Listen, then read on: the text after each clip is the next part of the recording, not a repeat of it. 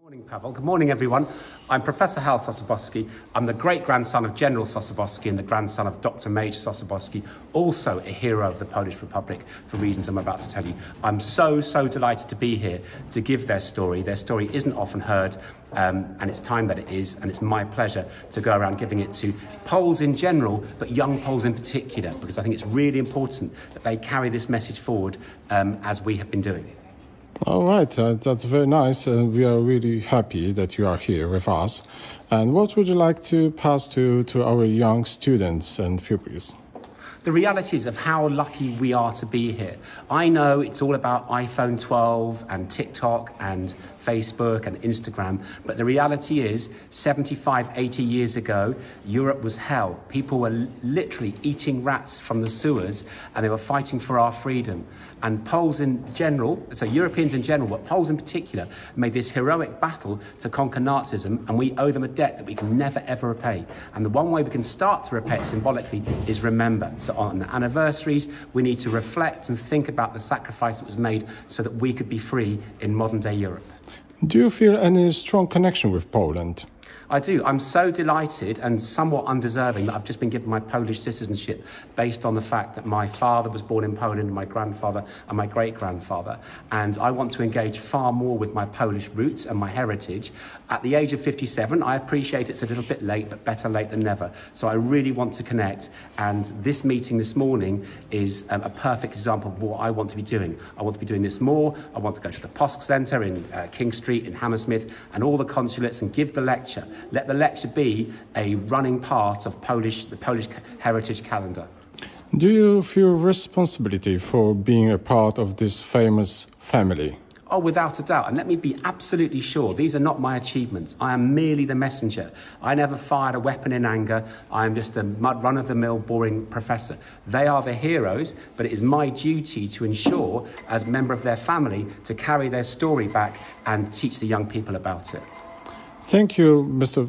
Sosabowski, for your visit, and we are really happy, and we look forward to hear your story about your grandfather, about your family, and about Polish soldiers who fought for our freedom. It's my pleasure to be here. Thank you very much. This is my father wearing the black suit, this is my uncle wearing the brown suit, and of course that's me wearing the white suit. Right, so we're going to go through these at a rate of pace because we can't dwell too much on the history. But the reality was that the general was born into hardship, and he was born in Stanisław, which ironically is in modern-day Ukraine. We'll talk more about Ukraine a little bit later on because his son, the Major, was born in Brno, which is in, I think, Czechoslovakia. So actually, Polish though our family is, it's sort of the borders of Poland are so fluid that sometimes it's Poland and sometimes it's not. But anyway, his father died quite young, and that's part of the problem, that he became, at the age of 12, the head of his family. And although they were of good means, which means they had enough money, his dad was working on the railways, which curiously was quite a high-level job in those days. In 1904, his father died, so he had to run the family. He had to get money for the family, and he did this by tutoring his school friends as they needed tutoring, and it was his duty very much. So he had leadership at an early time of his life, but he also started wanting to be part of a uniform organisation, so the Scouts was the obvious thing. Later on, he started an early army career, and for reasons which won't interest us right now, he was conscripted to the Austrian army in World War I. And almost straight away, he was injured, and he damaged his leg, and that's one of the only pictures of the general, sergeant that he was. He looks a bit unsure of himself there. He had a quite severe injury to his leg. But his heroism started then. He was, good day to you, how nice to see you. He was fighting in Przemyśl, which ironically is the centre of some fighting now in the current war. And he was part of a contingent fighting off a terrible battle vastly outnumbered by Russians with all sorts of war crimes happening. He was one of three of a battalion of 250 who survived the First World War, and from that point things got a little bit better. After the First World War, Warsaw became the Paris of the East, and he was a staff lecturer at the Polish Staff College. He taught soldiers how to soldier. He wrote a couple of books on military strategy, and I quite like this picture. It's a colourised picture of the staff at the Polish Military Academy, and there he is. Now, the interesting thing here that I didn't notice until I've used this photo several times is if you look there, and there, and there, those up there are the Virtuti Militari, the highest decoration in the Polish army that you can get. So they've got no fewer than 3 in this particular photo. And as it happens, if you're interested, it's the oldest medal that's been continually given for bravery. More than the Victoria Cross, more than the George Cross, the Virtuti Militari, the oldest medal in military history. I just put this here because it's part of history. We don't have to dwell on it. And then we come to 1938, and he is then in charge of the children of Warsaw, and then the Nazis invaded. Now, I need to be all careful about this, because if I say Germans, not all Germans were Nazis, and not all Nazis were Germans. So for our intents and purposes, let's just say they count for the same thing. But it is true, not all Nazis were German, not all Germans were Nazis, and there were some German soldiers who did fight with some code of ethics, right? I'm not saying nice things about German soldiers. It's a very dangerous thing to do when I'm giving this lecture to a Polish audience. But the reality was, Warsaw got invaded, and the general and his son did 2 different things. The general commanded the children of Warsaw, and the major went to the underground. The major was his son. He was a military doctor, and he had to divert his resource to being a special operations executive, fighting a nasty war, one with no Geneva Convention. And so he was captured. He went to whatever that says, you'll know better than me. He went to a prisoner of war camp and just escaped. He escaped and went via a variety of places to Italy, Paris, and went to England via a ship called the Abdipool. And this is where the story starts picking up. The Abdipool was a ship which carried about 3,000 soldiers, a complete ragtag of escapees from Poland. And the reality was they arrived in England, and the British didn't know what to do with them.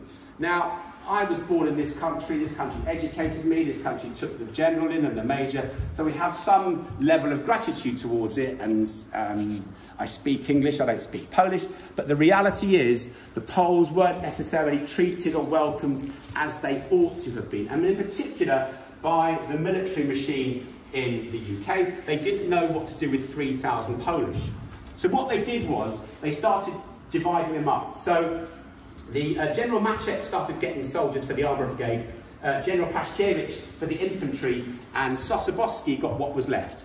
The criminals, the undernourished, the unwell, but he said, you know what, I'm going to work with these soldiers and I'm going to whip them into shape and make some sort of fighting force. So he had to make an army out of almost nothing. So what they did, they sent the Poles to Scotland, and they said, here are some crayons, and here are some colouring books. Why don't you colour in those pictures? They weren't treating them seriously at all. But General Sosabowski, not that he was a general then, decided differently. So they said, OK, you go and look after Scotland and don't get into any trouble. And so Sosabowski started to lick the army into shape, lick the battalion into shape, and it was called the Canadian Rifle Brigade. For some reason that's lost in the dim mists of time, they thought lots of Canadians could come, but it's not that interesting. Anyway, and they started trying to create the Cicho Ciemni. Now, I don't know any Polish, but I do know that Cicho means be quiet, so that is the silent and unseen, the folks that would parachute into Warsaw at risk of certain death and perform covert operations. And so there we go, Colonel Sosabowski alighted on the idea of parachuting in. So you drop into the enemy, you surprise them from above. And they weren't paras. He just thought about it, said, right, I've decided we're going to be a parachute brigade, and they started arranging parachute courses at the Parachute Training School in Manchester, and the parachute tower, which is something that they invented, started being used. And you know now that the gappa, which is this, is the symbol of the brigade. The gappa is the eagle that drops onto the enemy and surprises them. There was, as it happens, 2 Poles that did a lot of research into this, and I'm just going to go through these pictures. It's just pictures of soldiers going from being guys in the street to being a worthwhile type of fighting force. And you can kind of see they're young, a lot of them are undernourished, and some of them are sick, but he did what he could. And already, this is 1942, already they're turning into something worth having. This is called the Monkey Grove. They had no resources. The British didn't give them anything. They gave them some old uniforms, some old weapons. The stuff the British didn't want, they gave to the Poles. And so they had this building, and they got the carpenters to make an assault course to deal with any fear of heights. So it was Polish ingenuity. The Poles made, literally, the Poles made the brigade, although later on the British would take full credit for it. Once again, this is quite a rare picture of an early parade. But being a parachutist is one thing. You parachute to where you've got to get to. But then when you arrive, you have to know what to do. So you have to be able to ski if it's snowy. You have to be able to survive if there's got no food. And you have to be able to fight. So there was a ski course provided by Norwegians. There was a mountain climbing course with trainers from the Tatry Mountains. So not only must you parachute in, you have to be able to deal with your environment once you've parachuted in. This is the survival course, where you have to literally get thrown into the forest, and they say come back in 2 weeks and find what you need to eat from the forest. Once more, the Monkey Grove, just little pieces of improvised equipment used to train yourself to be a para. And here we have the parachute tower. This is a Polish invention, although the British claim it's theirs. It's not, it's Polish. The Poles invented the tower, and this gives you the opportunity to have a realistic, oscillation-free jump within about 10 minutes, and then you go and have another one, rather than having to go into an aircraft and keep jumping. That's what happens at the bottom. You fall over, you learn to fall properly, you learn to control your parachutes, and I like this picture. This is one of my favourite pictures. This is the front of Largo House, because look at his face, look at this face. You're seeing the patriotic pride of young Poles. Poles like you, they ain't a lot older than you, and they had their capital city, Warsaw, invaded by Nazi invaders. All they want to do is go back and liberate Poland, and suddenly, rather than being just on the street with nothing to eat and no purpose, they've got a uniform, they've got the ordziel there, and they've got a chance of going back to liberate Poland. And all along they were told, do this and you'll be sent to Poland to liberate Warsaw. That's Largo House now. It's a real pity. It's a lovely building, but it's going to be falling down pretty soon. This is Sosabowski and Browning. These are the fellows training, and this is also one of my favourite pictures. This is Sosabowski with the Free French, but look at his face. My great-grandfather was a very difficult man to get on with. He always wanted to pick fights. His son, the Major, was a very difficult man. He always wanted to pick fights. My father, a very difficult man, and you'll not be surprised to know he always wanted to pick fights. And guess what? I'm a very difficult man, and I've always wanted to pick fights, all right? If you've got a problem, I'll see you outside after, all right? But the reality is, that's part of his character. But he was a soldier's general. He loved his boys, and they were viciously loyal to him. And he managed to get that sort of pride in Poland and pride in the brigade. They were training French. They started training others using this equipment they had. That's Corporal Jankowski, looking very proud of himself. That's the top of the that's the top of the parachute tower. I have to say, you have to pay me a lot of money to make me jump off that, but there we go. And they're just there, generally training with bits of equipment. They're training even RAF people with parachuting. Okay, so there we go. Now, this is interesting. This here looks like it's just been made out of bits of wood, and it is. What that does is that emulates the exit door of the Whitney bomber, because the British, again, didn't give the Poles the nice Dakota bombers that everyone else, or the Dakotas like everyone else had, where you jump out the side. They gave them the Whitley bombers, and Whitley bombers were really slow, useless aircraft. The only reason they gave them to the Poles is because they didn't want them. In fact, they were so slow that if the Germans saw them coming, they could go away, have their dinner, have a cigarette afterwards, come back, and they could still shoot them down because they're so slow. But the big thing was you had to jump out of the bottom of the aircraft. And the hole wasn't much wider than you were. And they used to do a thing called ringing the bell. Ringing the bell was when you'd catch your jaw on the way out. And you weren't a proper para unless you'd rung the bell and lost a few teeth. And they used this piece of equipment to emulate that. And the Polish jump methods involved lots of innovations. They trained Dutch, British, Norwegians and French. And so they became the leading authority on parachute jumping. Now, I'm not going to go through this. This is very, very technical. But this is what I'm talking about. This is the exit route to a Whitley bomber. And you can just imagine catching your jaw on the way out and either breaking your jaw or losing a few teeth. They did quite a lot of jumping from captive balloons as well. A balloon is quite a convenient thing to do because you bring the balloon down, you go up on the balloon, jump, and you can do the whole thing again. And it's much less expensive than jumping from aircraft. That's the Whitley bomber. It's not very big. You can see how cramped it is inside, and it really isn't particularly practical for actual. It's a good training. It's a training aircraft. It's all it's really good for.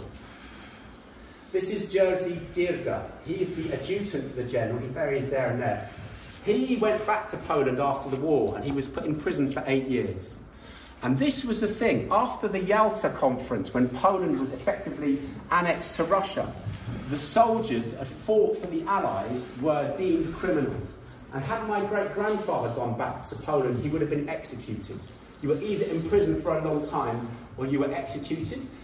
My great-grandfather made the decision not to go back to Poland until he died, of course, and then he could go back to Poland because dead men can't speak. But Dirda did go back, and he was in prison for 8 years. I don't even know what he was in prison for. Anyway, there's a little movie here. Now, this is what makes the lecture a bit longer, but it's A, in Polish, B, it's original, and the decision's been made that we're going to play the movie. So sit back and watch some of the detail for what happened.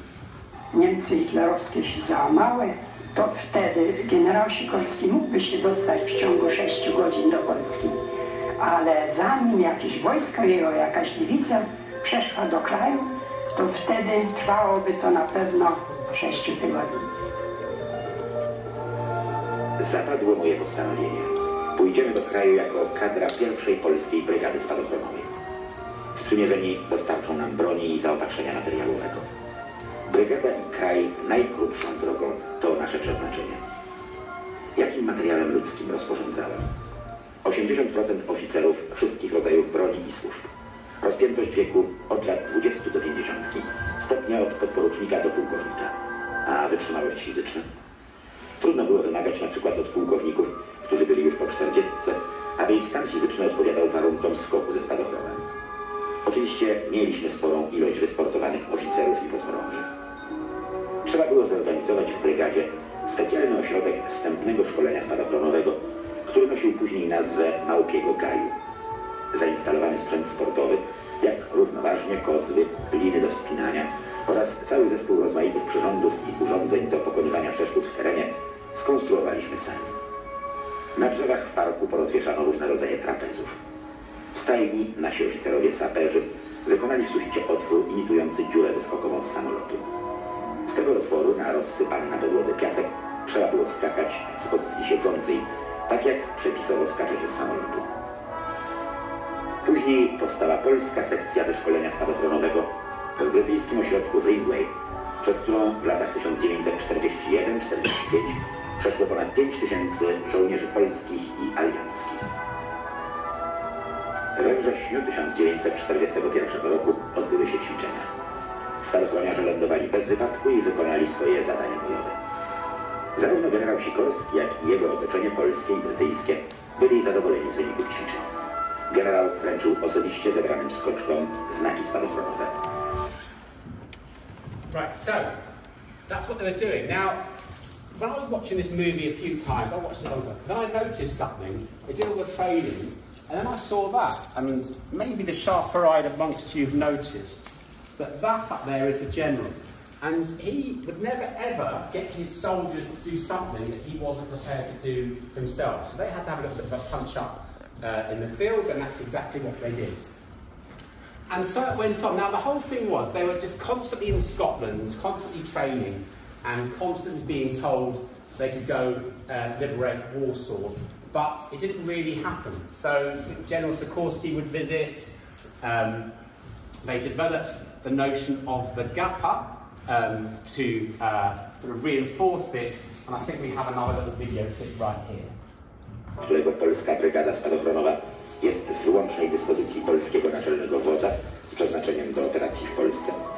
Jednak wobec zmienionej sytuacji i konieczności zmobilizowania wszystkich sił będących w dyspozycji dla operacji na Zachodzie oraz faktu, że Polska Brygada Spadochronowa ma bojowo doskonałych żołnierzy, pisał generał Grasse, szef sztabu imperialnego, ma nadzieję, że brygada zostanie oddana do dyspozycji naczelnego dowództwa wojsk sprzymierzonych dla operacji na froncie zachodnim.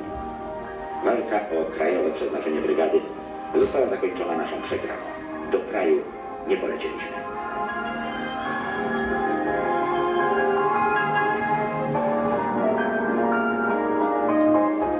Nie miałem wątpliwości, że nastaną dla mnie dni trudne.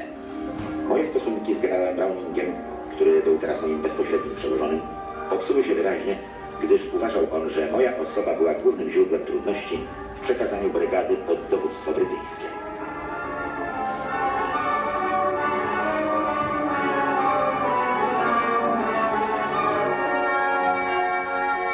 Właśnie wtedy, gdy rozgrywała się zacięta walka z generałem Browningiem co do terminu gotowości bojowej brygady, w kraju nastąpiły wypadki, których konsekwencją była depesza dowódcy Armii Krajowej generała Bora do naczelnego wodza z dnia 25 lipca 1944 roku tej treści.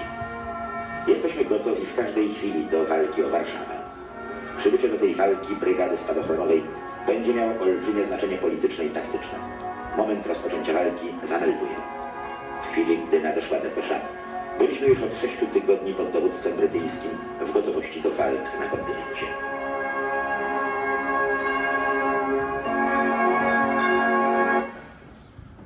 Right, so, more of the same. Some of the detail that we can sort of focus on is that the GAPA became a thing, the symbol of the brigade. And there's not just one kind, there's several kinds. This, for example, is the Home Army GAPA. And the wreath was given to you when you'd done at least one jump. And then sometimes they put the number of jumps that you had. So, he used to keep his soldiers training at all times because they get bored. And around this time, the Kyneton massacre happens, and it's once again developing the brigade by having specialisations like signals, engineers, and so forth. And all along, they're going to liberate Poland, and that's what's important. They've got artillery, their trains, and this is 1942. So 1943, they really are developing to the point they want to get to. And again, curiously, they start working with the 1st Airborne of the British, to whom they'd be seconded in due course, because that's what happened at the one and only battle they went into. They got some new colours, and I'm going to introduce you to this guy. This is Frederick Browning, and English people quite like him, Polish people don't, because he said some disgraceful things about the Poles at Arnhem. He said they didn't fight bravely, they said they were cowards, and he had General Sosabowski removed from his command. And Sosabowski and him didn't like each other at all. This guy, he's like the typical English officer class. Anyone who isn't English is a foreigner, and Poles in particular were way down his list of people that he would talk to on an equal basis. So there just wasn't any friendliness between them. He just didn't respect Poles in general, and my great-grandfather in particular, and you can sort of see what he's thinking. I mean, I'd love to have some captions there. There's this obvious dislike, and the general's thinking, mate, you know what? With this, 10 of your soldiers are better than 10 of my soldiers are better than 1,000 of yours. We'll move on a bit, and we'll take a break in about 10 minutes. There's 2,000 soldiers in the brigade, and they are making an office class, a cadet school. So all in all, they're ready. They're ready to go back to Poland. And they had even this American guy, he just joined the brigade because he liked the brigade. He said, I want to join you because I like what you're doing. I want to go and help liberate Poland. And they had lots of visitors, but the reality was they wanted to fight. Now the interesting thing, again, with this particular picture, I use this picture, I've been doing this lecture for about 20 years. I've used this picture and I use it and it hides in plain sight. And then one time I noticed this. This is a Virtuti Militari too. Like I said, the highest decoration you can get, and it transpires that the general got his decoration in the First World War. So he was already a war hero for his defence in the 21st, the children of Warsaw. Let's not dwell on that, but he got his heroism for what he did at the beginning of World War II. Let's move on. So they have these little scooters. They remind me of those little scooters you see kids driving on the roads with now, without any insurance or tax, I hasten to add. And those were designed so that when you parachute somewhere, you can scooter to where you need to be. If the drop zone is a mile away from where your action is, you need to get there fast. Because as you can see, that the parachute, the whole advantage of using parachutes is surprise. This is interesting. This is the new standard. It was parachuted by the three Cichociemni, and it was the robes of Cardinal Doniewski, which is again quite sweet. That's the Polish president. We'll talk more about him later on. And yeah, there's more and more pictures of how the brigade was developing. They moved to Stamford, which is in Peterborough, because they've gone for operational training, and pretty soon they're going to be used in some sort of attack on Western Europe. They were subordinated to the 1st Airborne. They went to Peterborough. There was a bit of an accident there. They lost 26 Poles due to a crash, and the brigade drops into drill on day 5 of Operation Market Guard. We're going to come back to that in a little while. After the war, the brigade was seconded to the British Army of the Rhine, and after a while it was disbanded, but it's not forgotten. And in a minute we're going to take a break, but interestingly I'm going there next week. I'm going to, but this is in Belfast.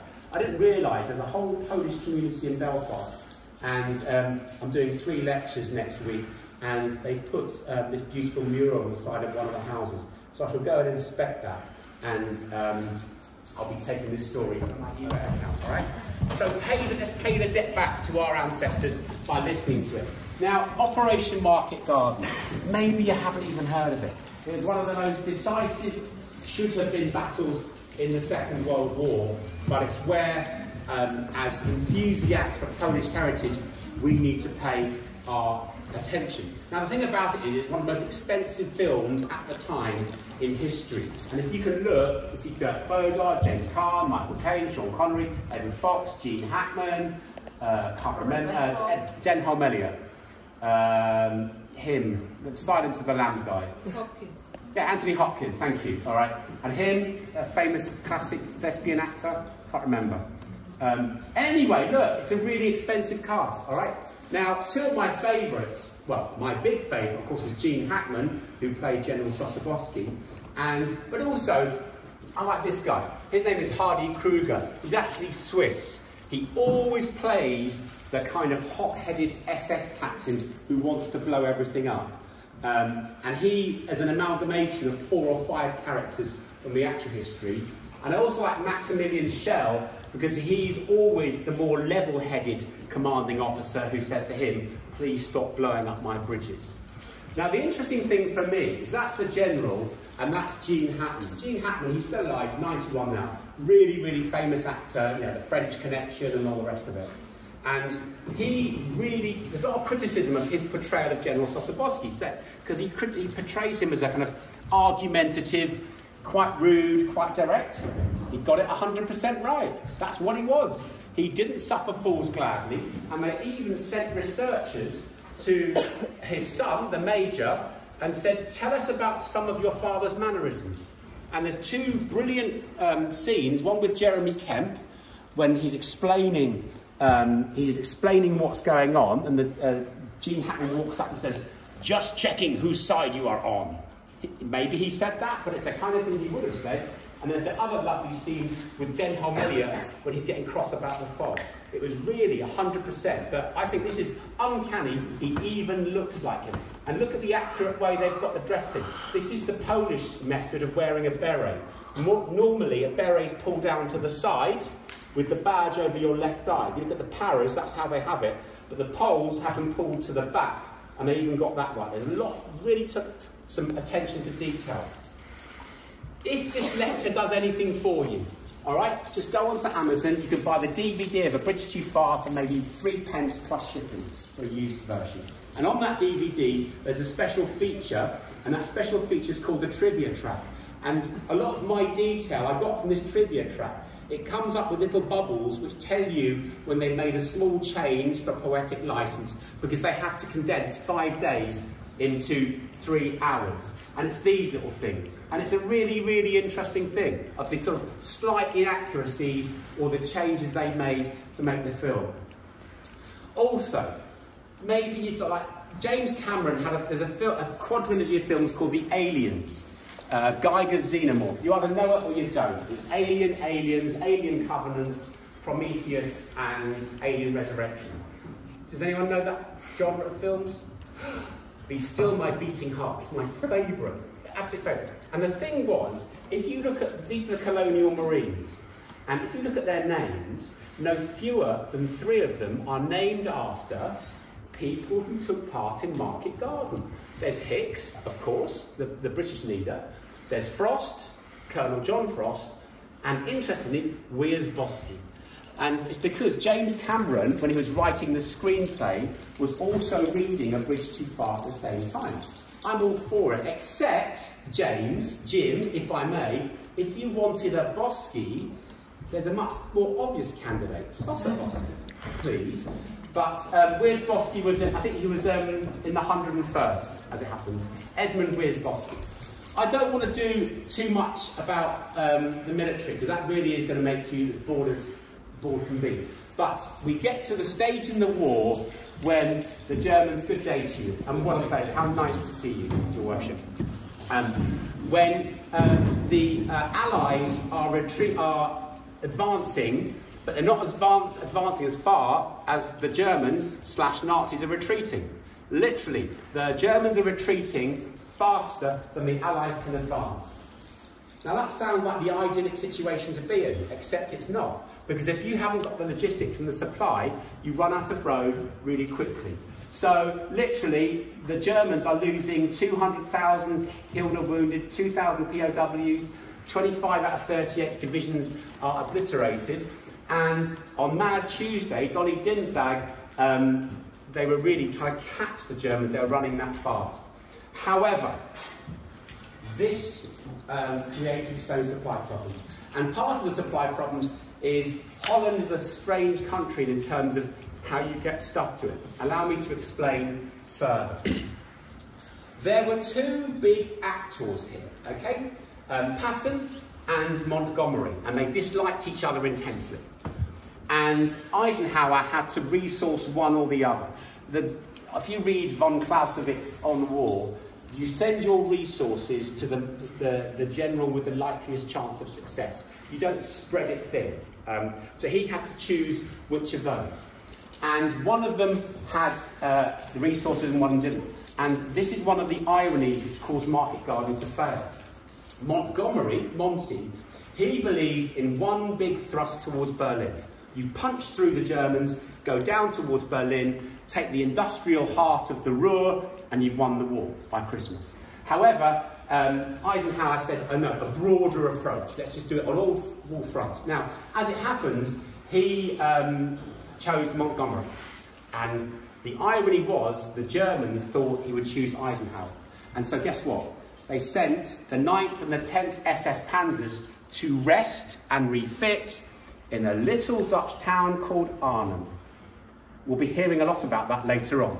Okay?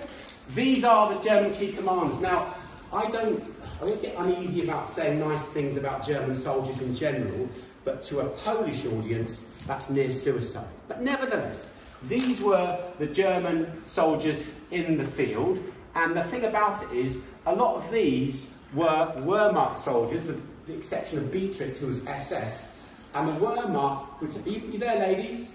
It's all happening up here.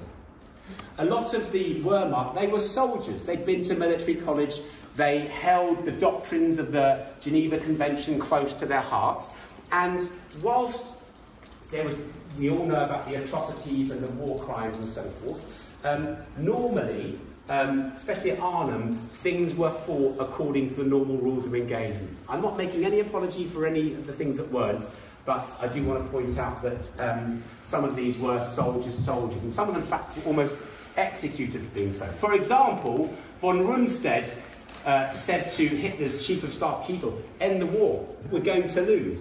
Why sacrifice more life? And he was removed from post only 18 days to be replaced later on. So this is the German hierarchy, and we're going to be interested in him, and him, with a little bit of him. Von Rundstedt was the overarching chap. So this was the situation. We've got the Allies in Western Europe, we've got the Germans also in Western Europe, and this is the bit of that we're interested in. This is where the ports are, Antwerp. And if you hold this, you hold all the supply lines into Holland. And the problem was that the Allies didn't think it through. They didn't hold the waterways to allow access to Antwerp. And so we couldn't resupply. Moreover, von Rundstedt believed that Eisenhower backed Patton and not Montgomery, and this is key. They sent 2 divisions of tanks to Arnhem. The little village, a town, if you will, that the Allies were going to attack. They were going to attack with parachutists, and they were going to find 2 divisions of tanks there. That was the problem. Moreover, this is a close-up of the Svelder. These chaps, von Zangen's 15, were allowed to escape, and the Allies didn't control this waterway. So Rotterdam's down here, the Allies controlled this, but they couldn't get to it because they couldn't control the water. If they'd managed to control that, they would have had a supply line and nothing would have gone wrong. I'm just going to push on to the key aspects. So Operation Market Garden was twofold. Market was to drop 35,000 soldiers by parachute and glider to capture 7 bridges in Holland and keep those bridges for 2 days. And if they kept those bridges for 2 days, that would allow 30 Corps, which is a load of tanks, to drive up a single road, get to Arnhem at the top, and turn right into the heartland of Germany. And as soon as you captured the industrial Ruhr, the war's over.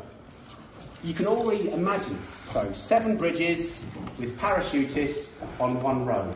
I'm sure you can already see how things could go wrong. I mean, what could possibly go wrong? Lots and lots of things could go wrong.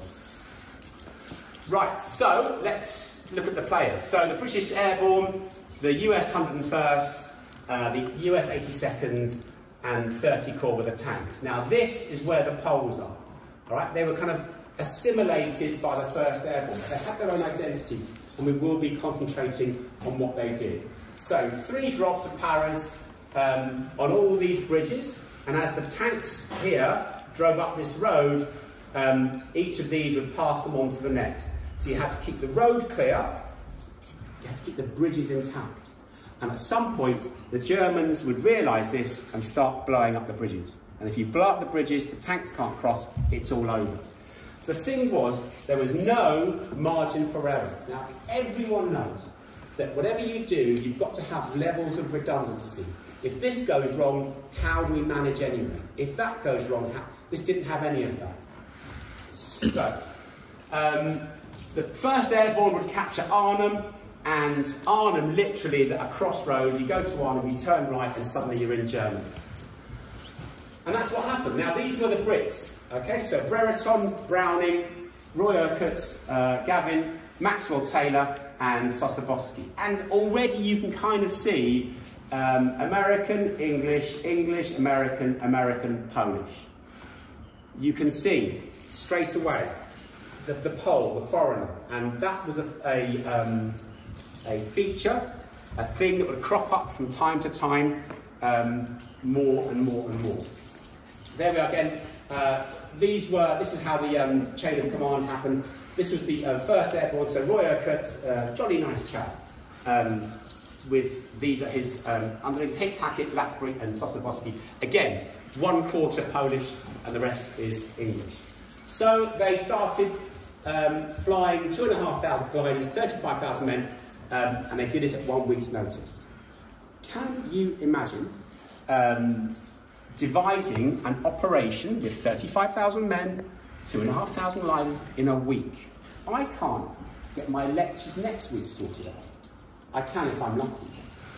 And they did this, all right? So it was pulled together at week's notice, and as soon as you pull things together at short notice, the gaps haven't been identified, the bugs haven't been ironed out, and it hasn't gone through its beta testing.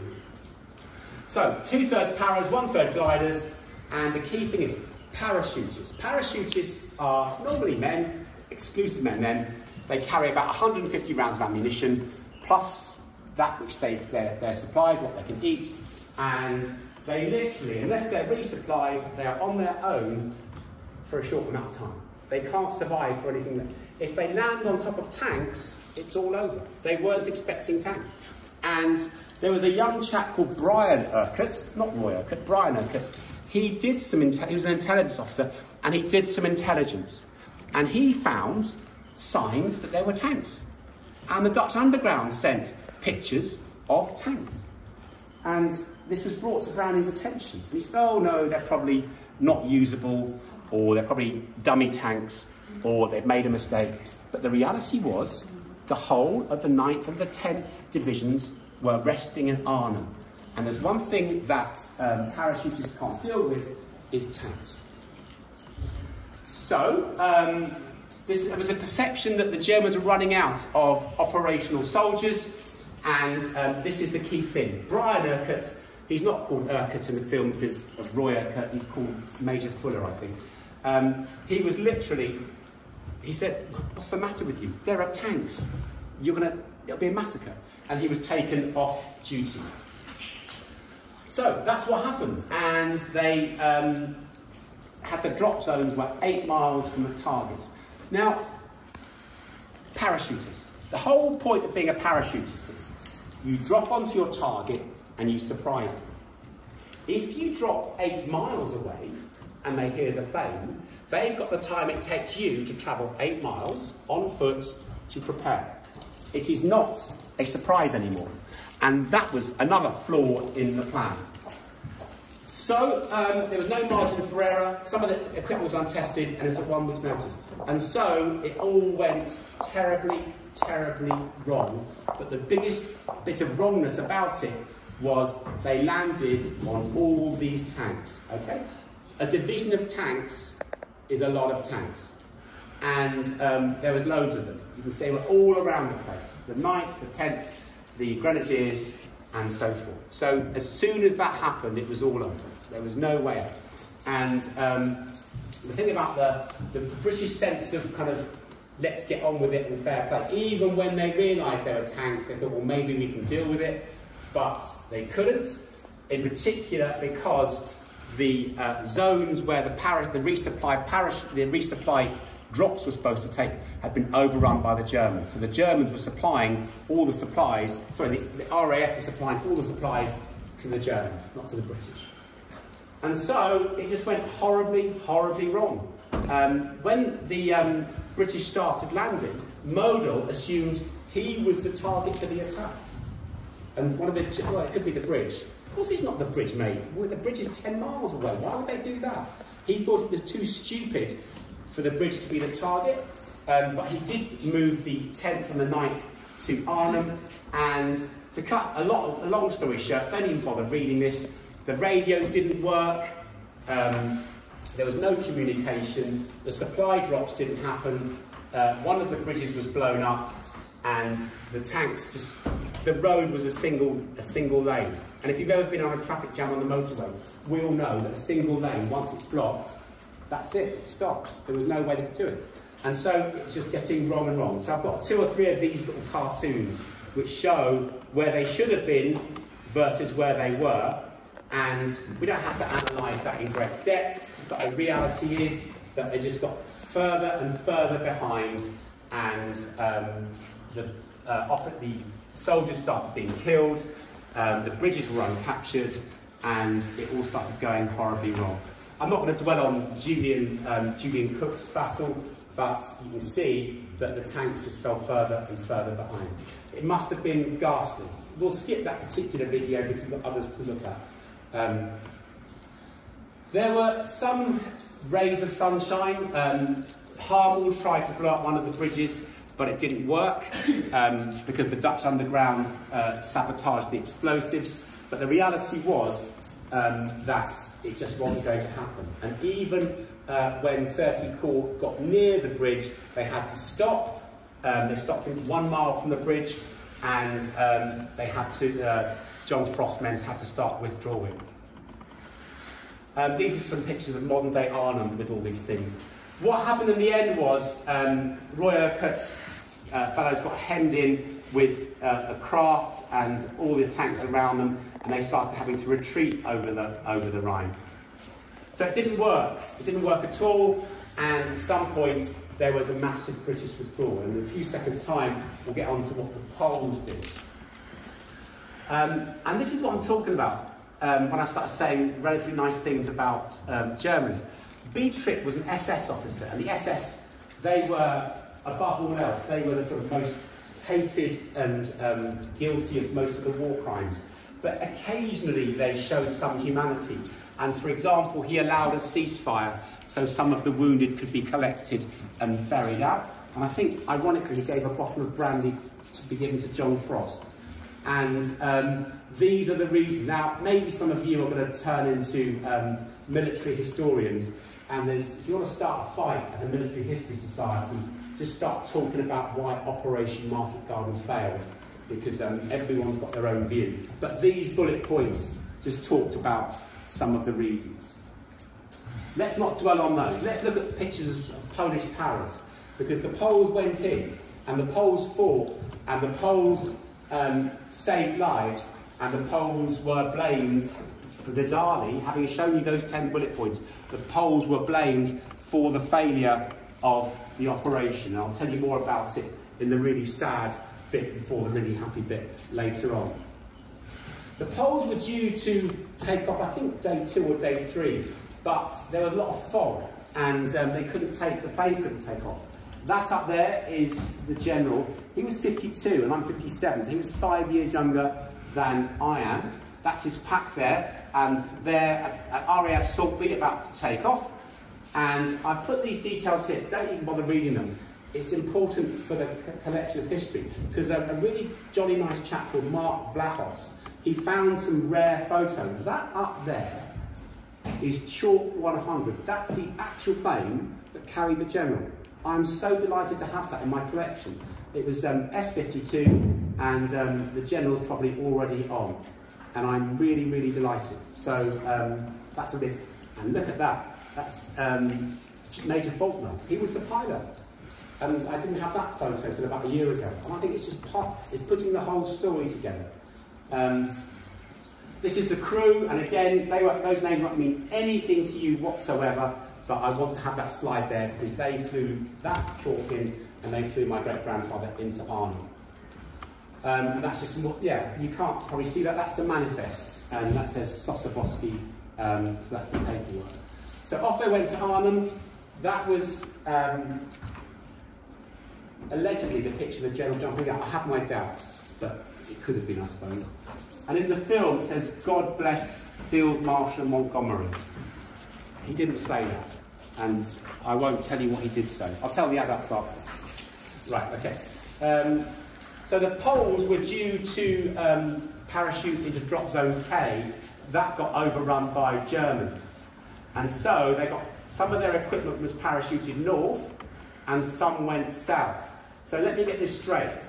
The chaps landed in Drill, and there's some really high hills. So they were landing onto some fields, above which there were some fields with German machine guns. That's called the Westerboing Heights. Now you can't cameras always foreshorten things. So the Poles landed here, the river's where you can't quite see it, and they've got German machine guns there. So literally they were being raked by machine guns as they landed. And that's the view going the other way. So it's like a turkey shoot, literally. They were being shot. And so they had to wait till dark. And what happens at dark, they were told to cross the river. They were, how do we cross the river? There was supposed to have been a ferry boat. The ferry boat wasn't there, so they were given rubber boats. Now, as it happens, in the film, if you've seen the film, that's Gene Hackman, there's a chap comes in and he talks with an English accent. He goes, "General, all right, Governor, General Urquhart sent me, Lordy Lord, stone the crows, I'm a Cockney sparrow." And that really upsets me, because it wasn't an Englishman who did that. An Englishman didn't swim the Rhine, it was a Pole. It was Captain Zwolanski. He was the liaison officer with the 1st Airborne. Look at him dashing there with his cigarette. He was swimming the Rhine in the freezing cold. And I just don't know why they had to have some British guy playing this. And my great-grandfather said, "Tell your general we're coming tonight," which is quite a sort of heroic thing to say. So they started crossing on rubber boats. There was a piece of rope across it, and they gently pulled across with these rubber boats, and then the Germans sent up a magnesium flare, a very light. It lit them all up, and the machine gun started. And Gene Hackman shouts, "Sure, sure!" And my granny got so upset, because in Polish, doesn't sure mean string? Yeah, well it does. That's what she said. And he meant rope, not string. You don't pull ropes. Rope. Anyway, the fact was they were just being shot in the water in rubber boats. And so they tried 2 crossings, and some of them got across. But the reality was, it wasn't going to happen. There was not much they can do. These are just miscellaneous pictures. There's nothing particularly special about them, just showing the Poles were right there, doing what they were supposed to have been doing.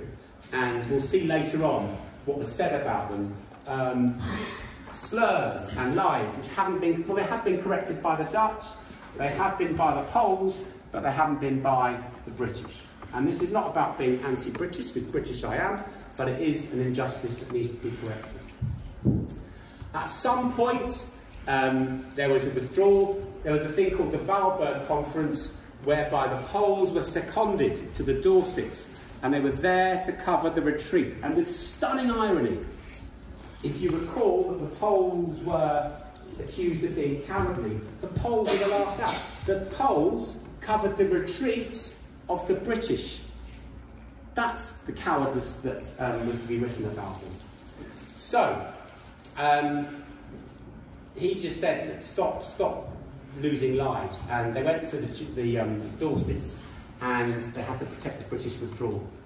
So 500 Poles lost and 98 killed. The Polish sacrifice was real, and the brigade returned to England. It went to Stamford, and it was seconded to the British Army of the Rhine. He was a character. I mean, we're all characters. He was not a cookie-cutter general. He had his own character, and he was, at the very least, eccentric, which we all are. There's a story about him getting on a bicycle to get a tank to follow him to deal with some troublesome soldiers, Germans. I put this picture here because I find it quite haunting. This is the padre of the brigade, Humbert Masuda. I just think it's, you know, he's a young boy, maybe 23, just a haunting face. He was killed, and his body was only found about 30 years ago in one of the dikes.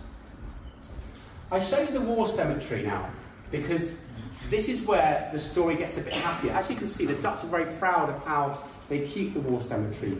And there was a big debt of gratitude to the soldiers in general, but not the Poles in particular. I'll talk more about that in due course. See how well kept it is. And I'll come back to that when I talk about the film that was made. So let's talk about the general a little bit. And we'll start with this piece of documentation. This is a letter written by Ronald Weeks, to Ronald Weeks, from General Browning. And it basically says that General Sosabowski was argumentative, unsuited to the purpose he was doing, and just completely and utterly trashed his character. And President Raszkiewicz acted on that, and don't forget, the Polish government in exile was very much beholden to the British, and so he was quite pressurised. That's why the Polish RAF couldn't march in the commemorations. We really were the foreigners. Don't let the Poles come because they're not important. And so he was offered inspector of disposal and salvage, and he said, "No, I'm gonna quit." So he quit, and he told his boys. He said, "I'm going, but I'm not going to kiss the colours." Kissing the colours was what a leaving general would do. He said, "I'll be back." And they went on a hunger strike. He said, "No, boys, let's have dinner together, and then I'll go on my own terms." And so this is what happened. This is his CV. We've already talked about most of this. But what happened to him after the war was really disgraceful. And as young Poles, I think you should be rightly angry about how not only he, but General Maczek were treated. General Maczek ended up being a barman in a restaurant in Edinburgh. Now, someone's got to be a barman, but I'm not sure that a two-star general needs to be a barman because they didn't give him a war pension. And of course, he couldn't go back to Poland. I think eventually the Dutch gave him a war pension. But the reality was that General Sosabowski didn't get one, and he started, I think, started some businesses. They didn't quite work out. He lived in Hillingdon, Harlesden. Harlesden he lived in, which is this Acton way. I think his house has got a blue plaque on it. And he tried to live his life as best he could. He didn't get bitter. He didn't get angry about things. He just got on with it as best he could. And later on we'll see that he was sanguine. I think sanguine is such a good word. It comes from the Latin word sanguina, for blood. It means at peace with oneself. He didn't spend his life thinking how unfair everything was. So he left with £300 in savings. Now, £300 then is probably a bit more than it's worth now, but I don't know, even if it was 10 times more, £3,000. £3,000 at age 57. He went to a place in Acton, and he was a storeman, Stan the storeman. And every time he drove past the operatives in his forklift truck, they would snap to attention because a lot of the operatives were his soldiers. And he started writing. Now, you know better than I what that means, the shortest way. The way round by Castellation. He wrote his books. And he retired age 75. And he was obstinate to the last because he wouldn't take his heart medication, so he died of a heart attack when I was 2. Of course, then he could go back to Poland, and he's buried in our family grave. With his son and his son's wife. I think this is a video, and I'm hoping it is. If it is, oh, it's not. There we go. We'll have a video in a minute. So this is sort of 1960s type things that are going on, and he's a celebrity in West London because there's a big Polish community, and although he's a storeman, he's the top dog. He's number one. Był i pozostał do końca swego życia żołnierzem w służbie Rzeczypospolitej. Generał Sosabowski po wojnie prowadził ożywioną działalność na emigracji. Pisze, by przekazać prawdę przyszłym pokoleniom. Jest moim obowiązkiem wyliczyć się przed narodem z każdej kropli krwi żołnierskiej. Jako dowódca byłem tylko wykonawcą woli narodu i jego sługą. Generał zespala swych byłych podkomendnych i organizuje Związek Polskich Spadochroniarzy. Bierze udział w uroczystościach odsłonięcia pomnika bohaterów spod Arnhem. Spotyka się z kombatantami i ich rodzinami, starając się im pomóc. Jest niestrudzony. Generał zaraz po wojnie sprowadził z Polski swego syna Stanisława, lekarza, oficera Armii Krajowej, który w czasie Powstania Warszawskiego został ciężko ranny i stracił wzrok. Syn generała wspomina. W 1945 roku zostałem ewakuowany do Paryża dzięki staraniom mojego ojca i tu się spotkałem z ojcem po latach 5. Było to raczej bardzo wzruszające spotkanie, bo ojciec starał się panować. I showed you that because at the end, that was the major. the son of the general. And if you looked at his face and thought his face was a bit funny, it was, because he got shot in the face on day 4 of the Warsaw Uprising. And I want to talk about him now, because he's not talked about often enough. And he was a modest man. He kept quiet about his own achievements and spoke about the achievements of his father. But he was a hero, and he was a different kind of hero, because the general fought a war with the Geneva Convention hovering in the background. The major did not. The major was an operations executive with the AK, the Army Krakowiak, and that meant there were no rules. The rules were live or die. And he started life as a military doctor. You can kind of see he's kitted out that way. He's an absolutely beautiful boy, as you can see. When he was 19, he got cancer and lost one of his eyes. So he had only had one eye anyway. And he'd also, when he was 16, he jumped into a river and hit a rock and broke his back. So he had his share of burdens. That's quite a nice colorised photograph of him. This is him at medical school, and he was the most self-effacing man you can ever imagine. Now, after my grandmother died, I used to go and visit him every 2 weeks. He lived in Dorset. We all assumed he'd go and live somewhere else or go and live in St Dunstan. He said, no, they'll carry me out wearing my boots. I'm staying here with my cat. And I used to talk to him. And as I developed into an adult, pay attention at that, buddy, this is really important. As I grew into an adult, he started confiding in me. He started saying things he'd never said. He told me about the time when he was driving with his mates and they needed a German uniform, and they saw a 19-year-old infantryman, and so they kidnapped him and they shot him. They had to kill him for his uniform. And he said, I still think about that boy. Can you imagine? War is not just what happens to you or what you do to others. It's what you carry with you for the rest of your life. He had to kill a 19-year-old boy. He found out that his colleague in the SOE, Jacek, had just betrayed them to the Gestapo. So he said, Jacek, step outside, and Jacek had to kneel down, and he had to execute him too. And he had to live with that. H.G. Wells said, war makes monsters of us all, but it didn't make a monster out of him. He was a lovely, lovely old man. Him and Granny used to sit in their little bungalow in Wimborne. They used to give money to local charities on the strict condition that it was anonymous. And when my grandmother died, and I went to see him, he was on the phone. And he was obviously on the phone to the man, the state, talking to some bored, disinterested administrator. And afterwards, I said, who are you talking to? He said, the pensions agency.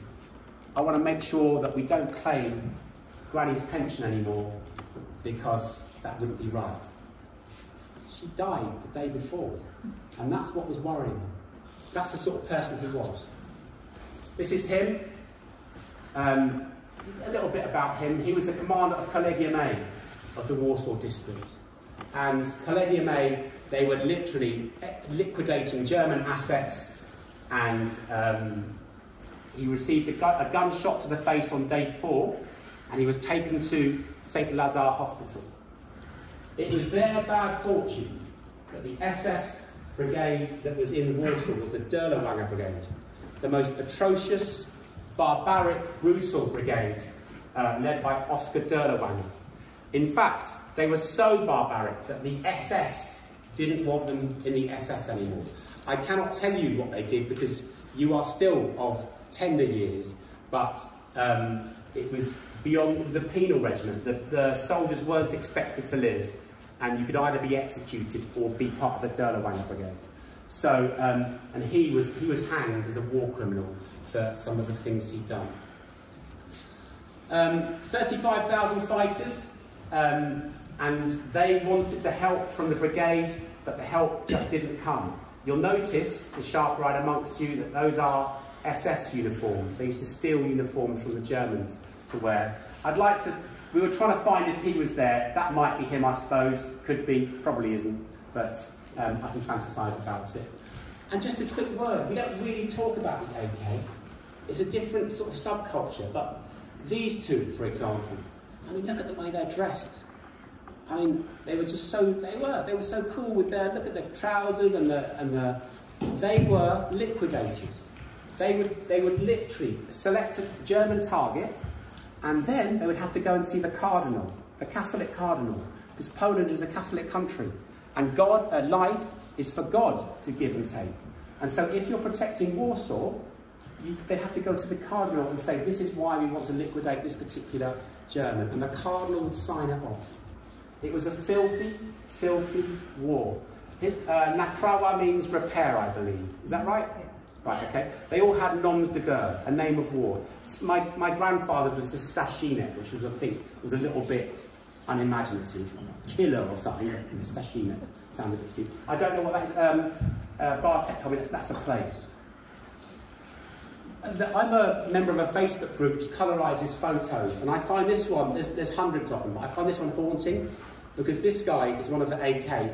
He's come up through the wrong hole in the sewers, and he came up around a load of Germans, and he knows he's going to be executed that day. And look at the look on his face. And this is the hardship that I allude to you. When I was young, I used to get sick of people saying how lucky you are. You've got enough to eat, you've got somewhere to stay, you're being educated, all right?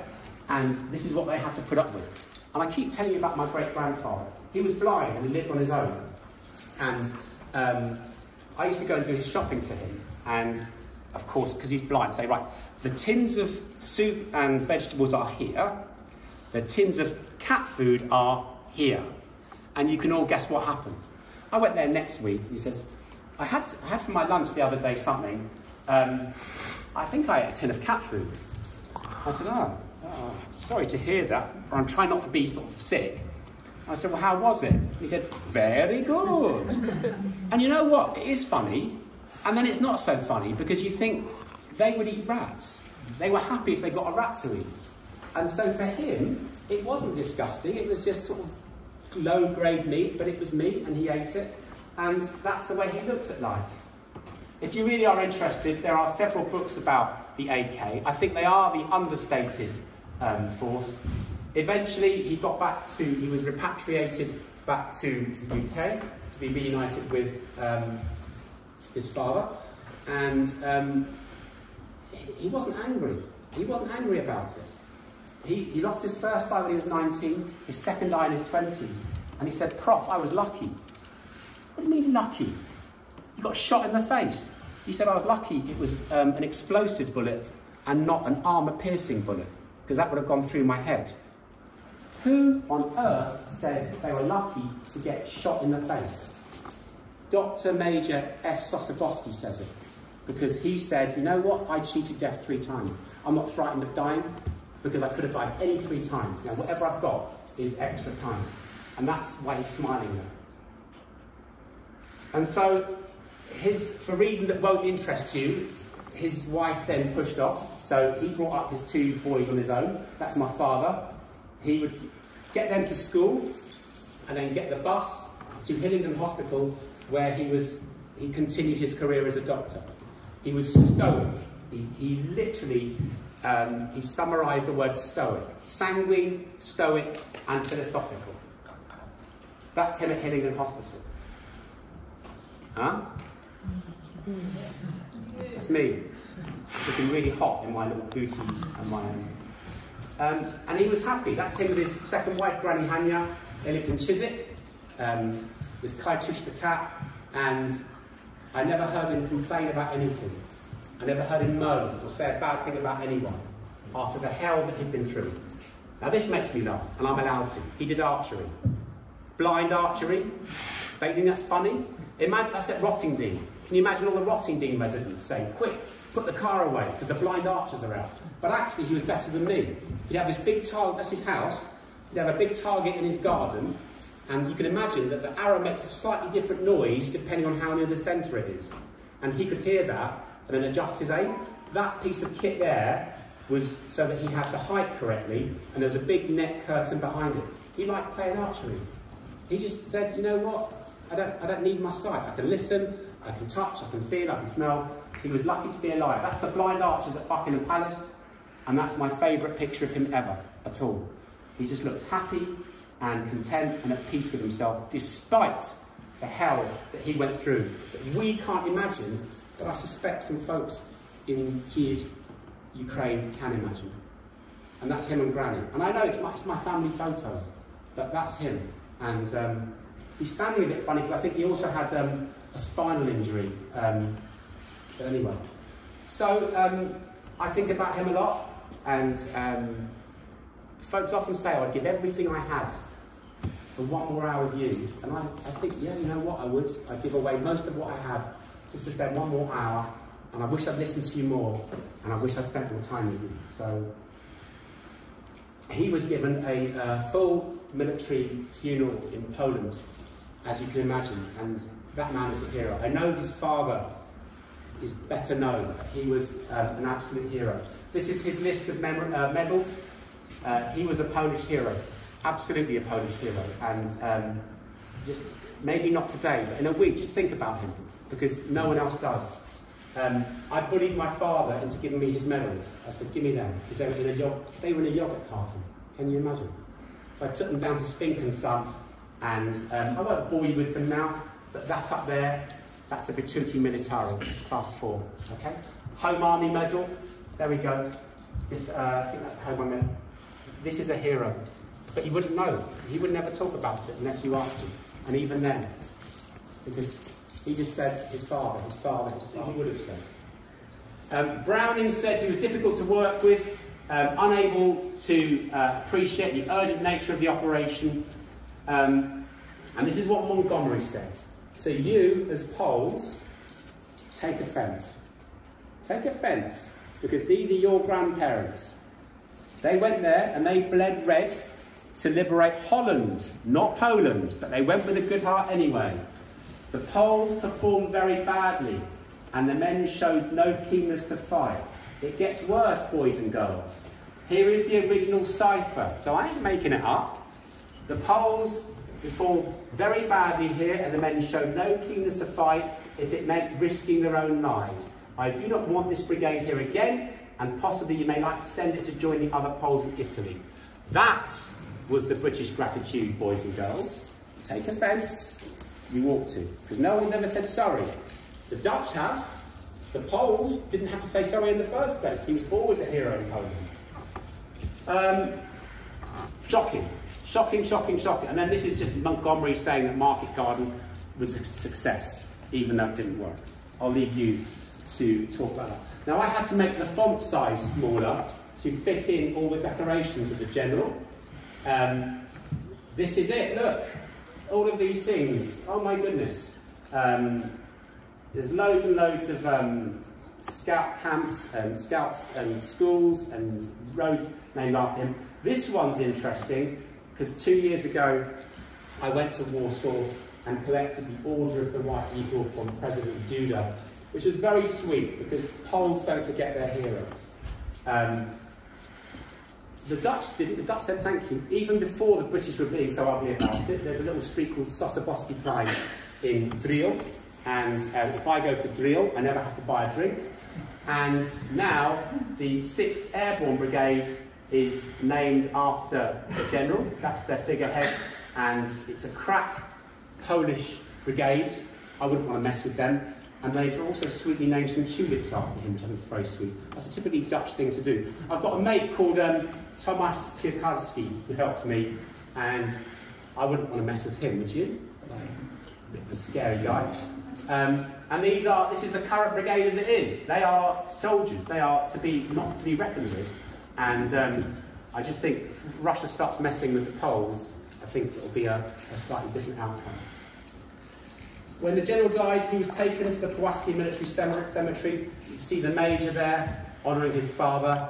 And I'm not going to show you particularly the movie, it's just a movie of him being buried.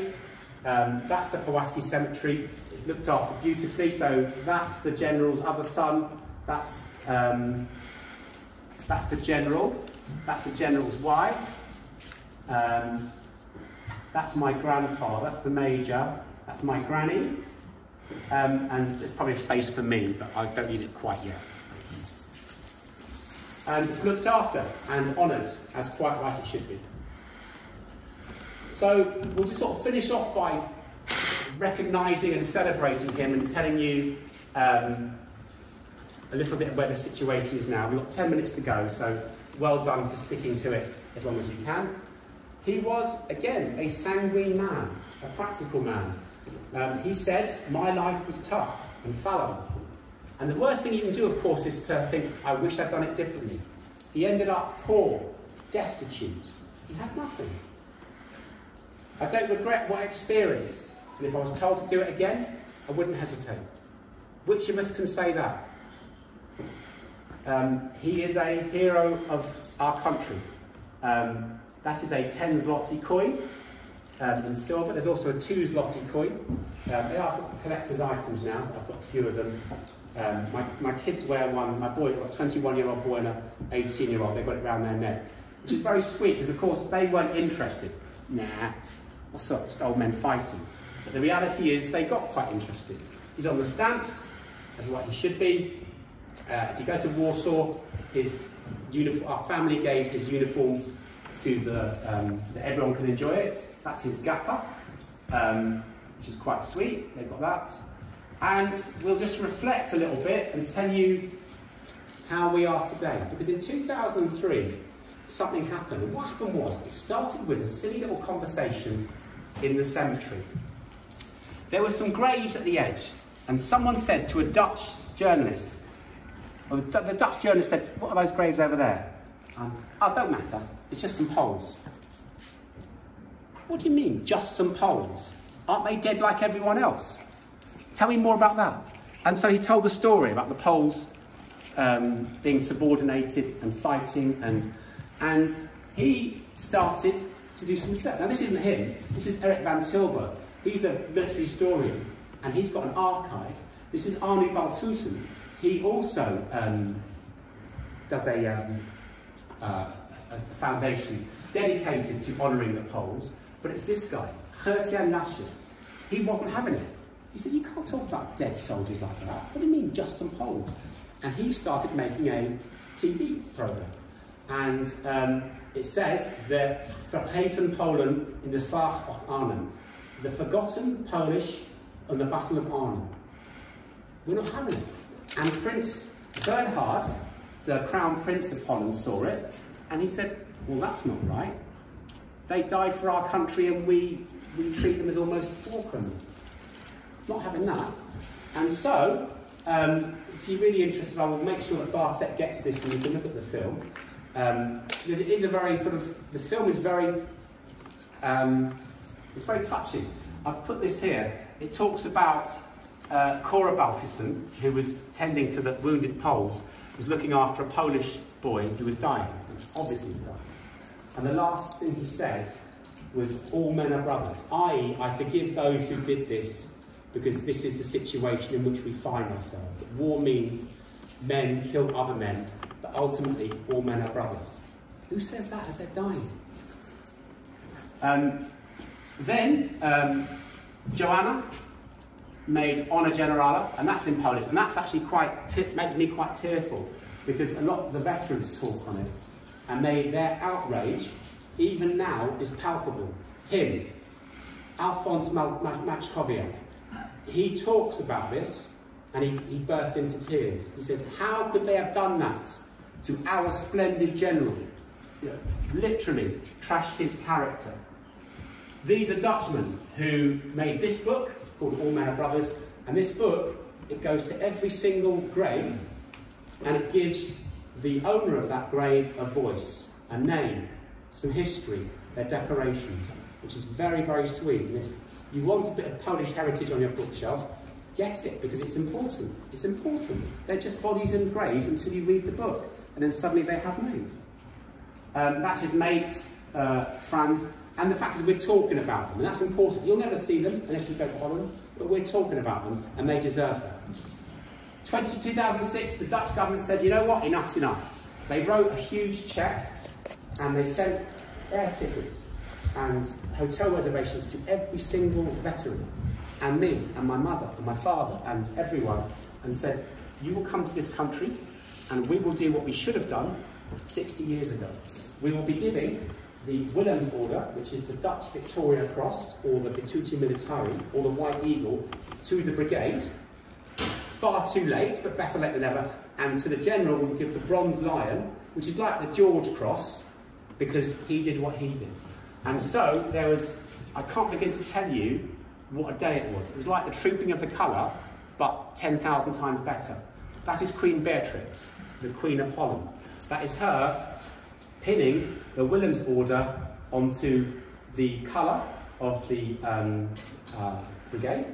That up there is a veteran. Look at that. How does he even walk with all their medals? Those are Polish paras who were at Arnhem, at last seeing the justice done. And then there was a big, that's the current brigade. Really smart, proud Polish soldiers. And then they paraded the decoration. And that decoration now is with the 6th Airborne Brigade. Look at those boys, you know, there it is. It's on their standard now. That's my father and my uncle. He was injured in a car crash, that's why he's paraplegic. And that's them receiving from Queen Beatrix the Bronze Lion. Those are the two medals. That one's currently in the Hartenstein Museum, and the Williams Order is at the brigade. And then I need to talk about this. This is in drill. I unveiled this, and it's for the Polish. It's for the Polish in the square. And this guy, Major Tony Hibbert, he was a major, and he's a Brit, and he says this isn't right. The Poles were with us. They were standing beside us, and we said they were cowards, and they were getting shot. So he raised several £1,000s to have that put up. And he was like 88 or something. He should have been playing golf or enjoying his grandchildren. But he died troubled. He was a troubled man because this injustice had been done. The British sense of fair play had not been executed. That's me, that is, in 2018. That's President Duda. I was asked to go and collect the Order of the White Eagle, which is above the Williams Order, on behalf of my great-grandfather.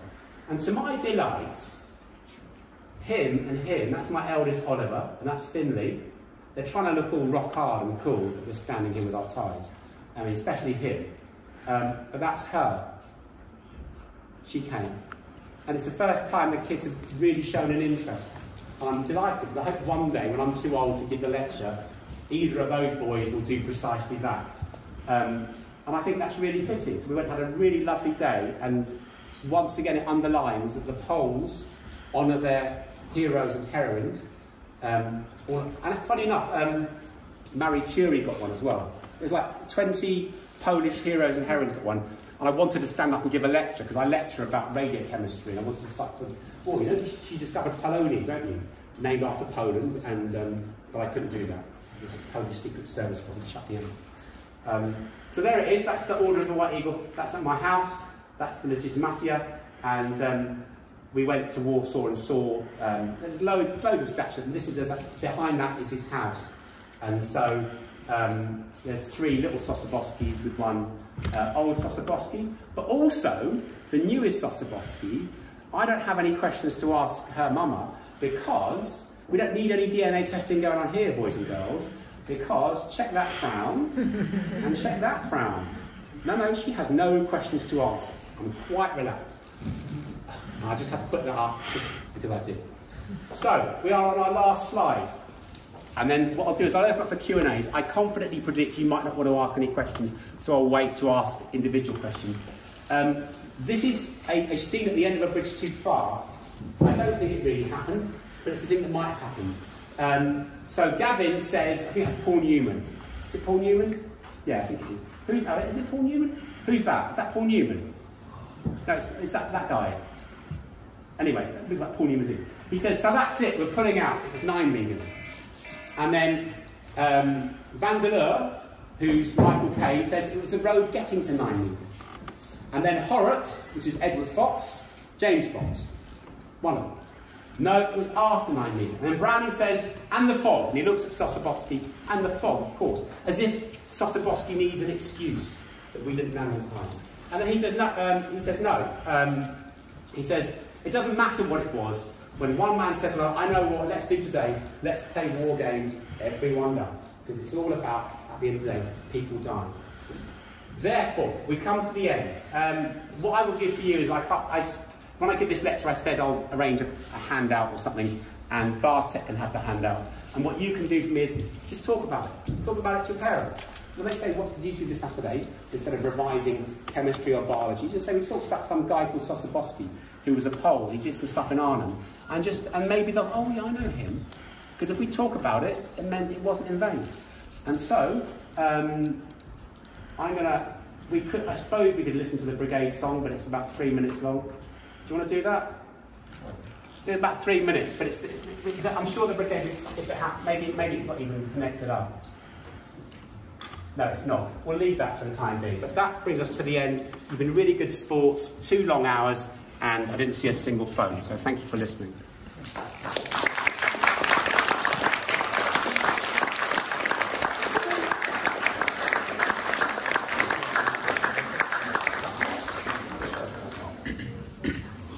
Don't put the coat on yet, we're not done. Q&As. I want at least 3 Q&As and then I'll let you go. Come on, anything. Good. Have you ever been to the house where the soldiers trained? Yes, I did, and I was very disappointed. It's in a big field with cows, and apparently whoever owns it wants it to fall down so they can make a hotel there. But it's a real pity because it's a lovely building and a lovely place. And I think in terms of our heritage, it's really important. Because the funny thing, I went to Leven in Scotland to unveil, they always ask me to unveil the monuments. They spent lots of money on this monument. And the delightful thing was, I used to bump into veterans. And because they'd been there all their lives, they speak Polish with their big moustaches. And then they speak English with a beautiful Scottish brogue, beautiful accent. And there's a lovely, lovely Polish contingent in Scotland, but I'm very sorry about Largo House because it will fall down and then they'll build some ghastly hotel on it. No, very, very upsetting. And funny, I'm going to Belfast next Thursday. There's a whole load of Poles in Northern Ireland that I didn't know about because I'm doing, a guy called Maciek Battle got me to do an online lecture last year. I've got 2 lectures to do in Polish centres and in a Polish club. So it's really, really sweet. For some reason, there's been a big spike in interest, which I'm delighted about, because we can't stop talking about it. And that's why I'm asking for your help. Talk about it. It's important, especially with the Ukraine thing. This is what happened. Young men and women dying for their country. So there we are. 2 more questions. What have you got for me?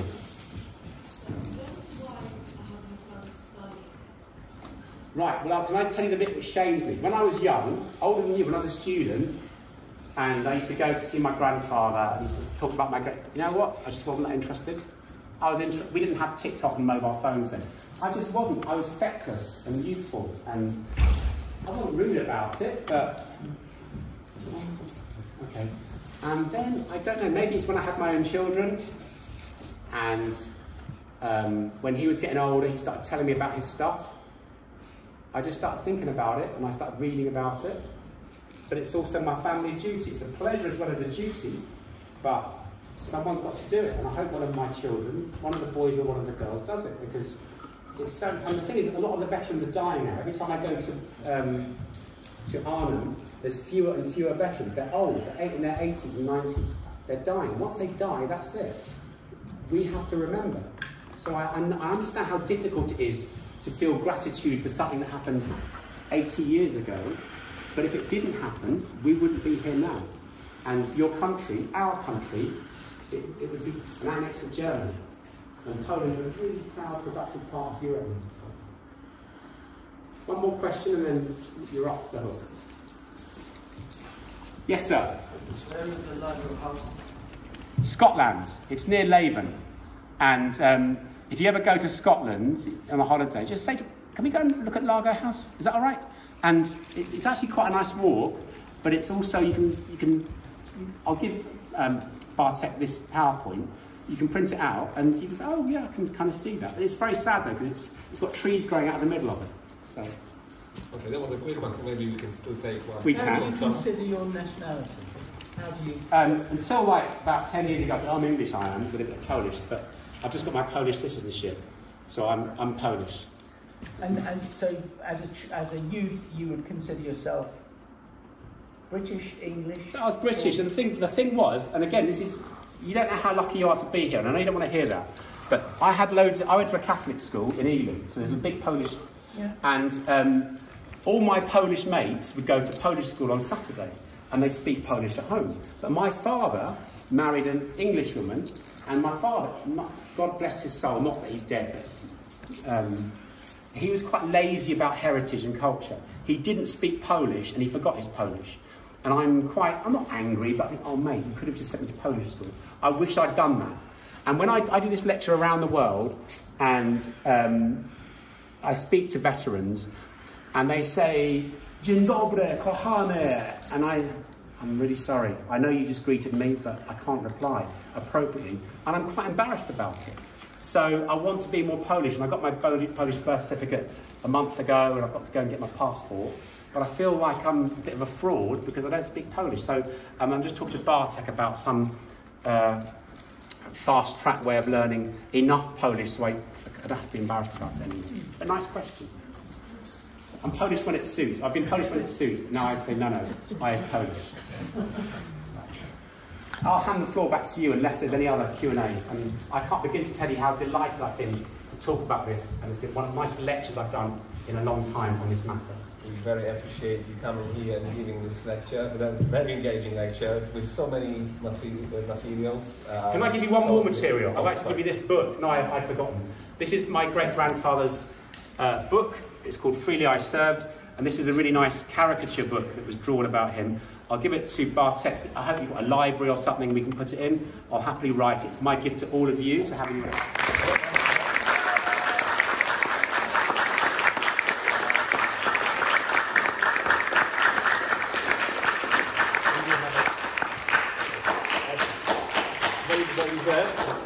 Thank you. We have a little something for you as well. Thank you very much. That's very, very generous. And telling us the story of your family, and we do hope to see you back for the chemistry. Well, I was talking about this because actually I do this, but in my day job, I'm on TV quite a lot of the time, but you didn't know that, did you? So on Sky, look for Hal on CITV, because I do a little thing called Dr. Hal. That's not important. What is important is, one of the big things I do all over the world, including Russia, but no more, sadly, is I do a science show where I blow things up mainly. It's fire, it's mainly explosions and stuff like that, but with learning outcomes. And we were talking about maybe trying to do both of those things, but it wouldn't have worked. So next thing on the list is to have that science show here. It's worth seeing because it's unparalleled in the world, and I'd really like to do that, and it's a lot of fun. So yes, that's precisely what we'll do.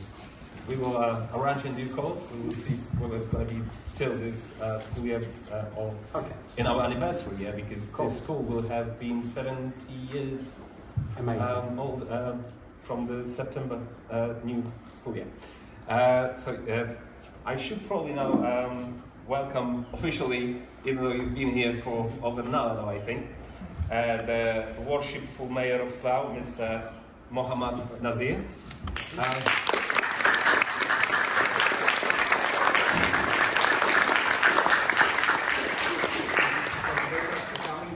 Say a few words about the Polish community in Slough and how you see us here as a part of... Well, good afternoon now, but I'm delighted and really grateful that you invited me here. Although I came here in September 1972, and since then I know the Polish community exists in Slough because our next door neighbour was a Polish couple. So, but I've always sort of wondered, you know, and it was really eye-opener listening to your history and family. But you said it's your family, but I think it's a Polish history. And it is also important that we have links with our heritage and our lineage and our countries and our mother language, which is also important. I'm so happy that you carried on with this school, and I hope that it prospers and grows more. And thank you very much for the invite again. Thank you. Thank you.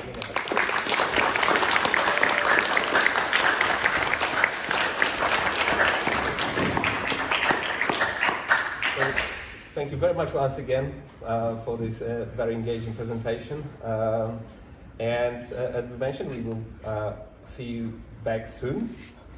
And thank you very much for everyone joining us here today to listen to this wonderful story of Polish military with one of the three heroes of the year right now, the 130th anniversary. They mentioned it was Yes. tomorrow, wasn't it? Yeah, so tomorrow is the 130th birthday of your great-grandfather, General Sosabowski. So please do take advice from Professor Sosabowski, who has given us a few links which we will share, and please continue learning Polish and learning about Polish history. So thank you very much once again.